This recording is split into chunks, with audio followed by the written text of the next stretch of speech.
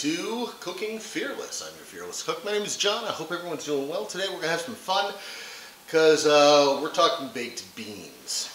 Baked beans, baby. I love baked beans. And this recipe actually was created by my wife's father, Arthur Eaton. So these are Arthur Eaton's baked beans, and they are just, I don't even know how to begin to tell you, they're just fantastic.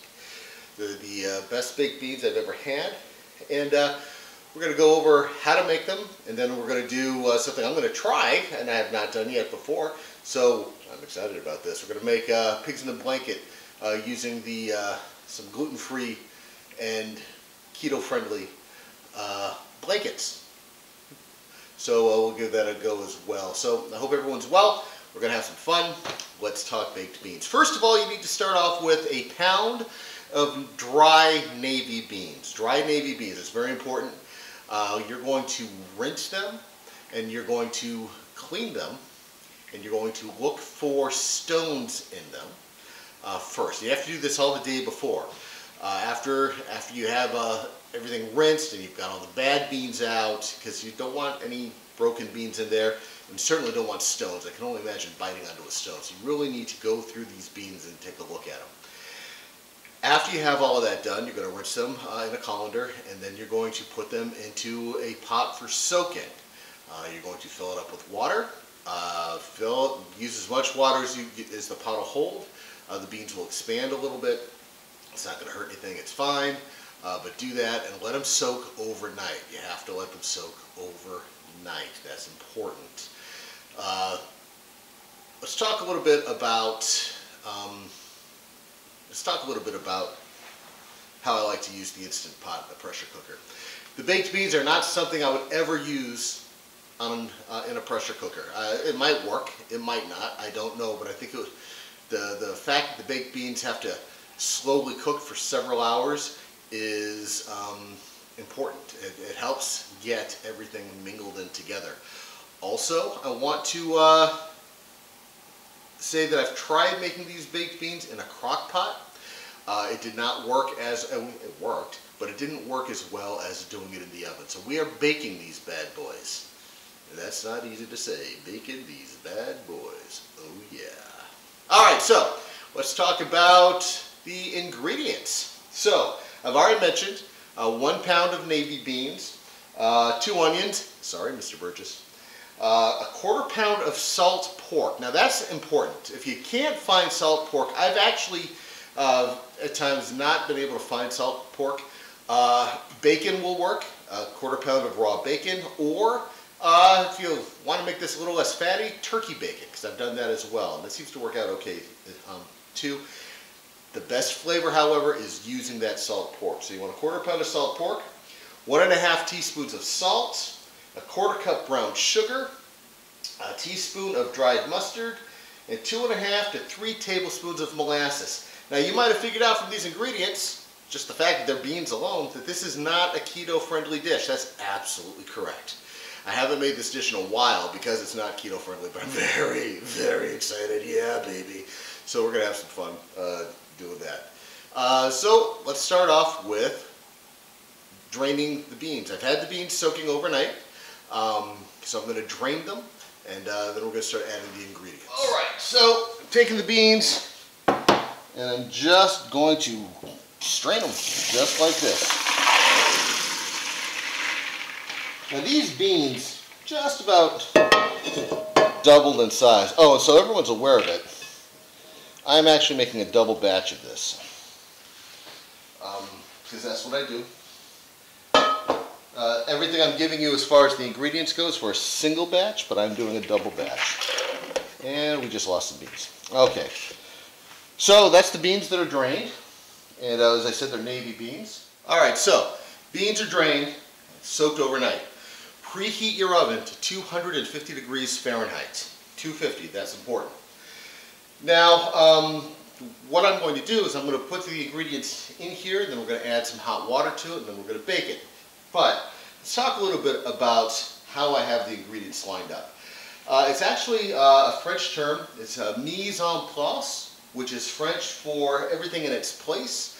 And it's how I kind of like to it's prep work, essentially. It's getting everything ready to go before you actually construct it. I like it because it's much easier for me to do this, get everything on the container or the bowl or the plate or whatever, and then just put all the ingredients away. And then I have everything that I need. I don't have to measure it out as I'm doing it. I don't think it takes any more time. I do think there are far less mistakes on my part, so that's important to me. All right, so what I'm going to do now is I'm going to put the salt pork and the onions in with the beans.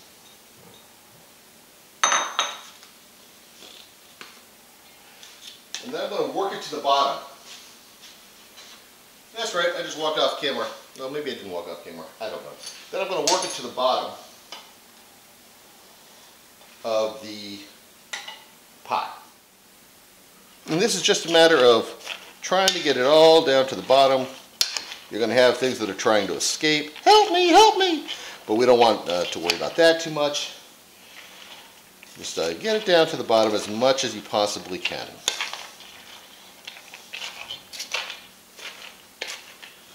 Now you notice I'm doing this in a cast iron Dutch oven.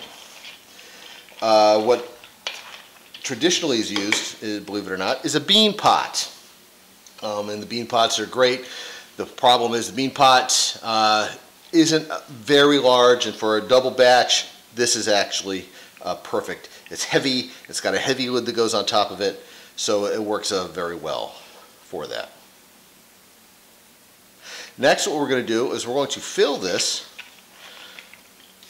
with hot water to right about here. So I will be back. After you've got that water in there, what you're going to do is you're going to add the rest of the ingredients. And you wait until you add the water because we're talking sugar, salt, spices, and molasses. And you want that to flow into the water. So put in the rest of the ingredients.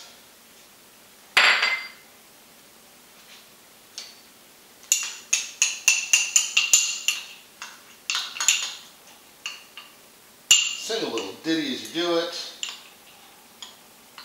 I don't know any. There's none that, aren't copyrighted. Alright, after you get everything in there, you're just going to give this a stir. You just want to try and get everything even throughout, all throughout that water.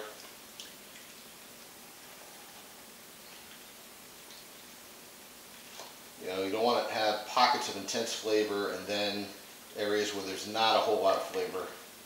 So you just try and get that water just completely stirred up. Alright. Got everything here. We're going to put this lid on it.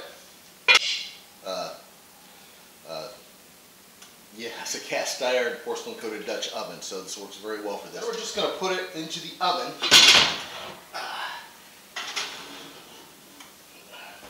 For 6 to 8 hours. So let's get that timer set. I recommend checking it every couple of hours. I'm going to actually set it right now for 6 hours.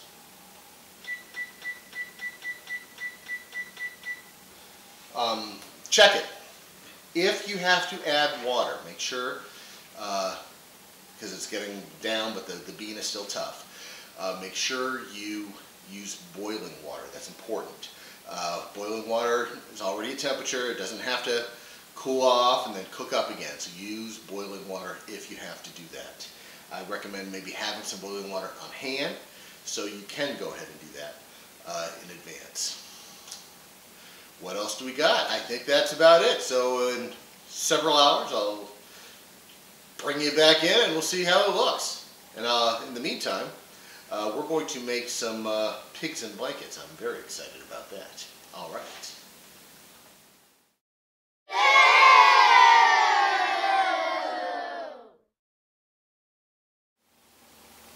Hi.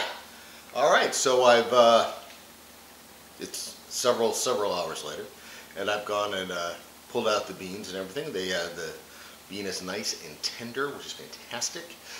It's got some good flavor to it. It's got some good color. I'm going to show you what that looks like. Actually, I'm going to probably put it in the screen up above me so you can see it, or over here. I have no idea where it puts it, but this way you have an idea of what it looks like. And then I'll go in and we'll give it a try and see how it tastes. So I took the beans out, and you saw me do that, and we're going to give those a shot right here, right now. Let's try that.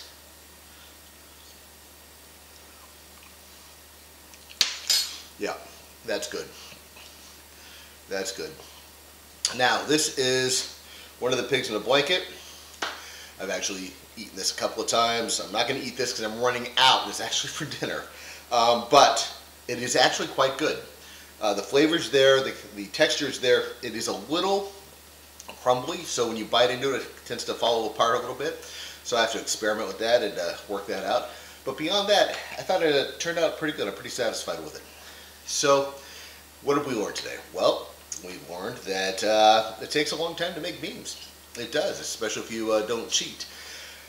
I don't recommend putting them in a pressure cooker. I've not done it. I would hazard to guess as to how long to time it for and everything, because those beans, even though they soak overnight, are still hard. Make sure you do soak the beans overnight.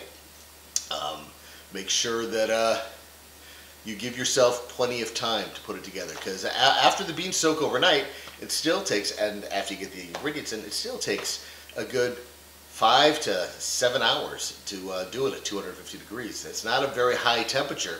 It's low on purpose. So give it a try, enjoy it, take some pictures of it. If you like these videos, please subscribe to my channel. If you like them a lot, share them with your friends. All right, folks, have a good one, and cheers.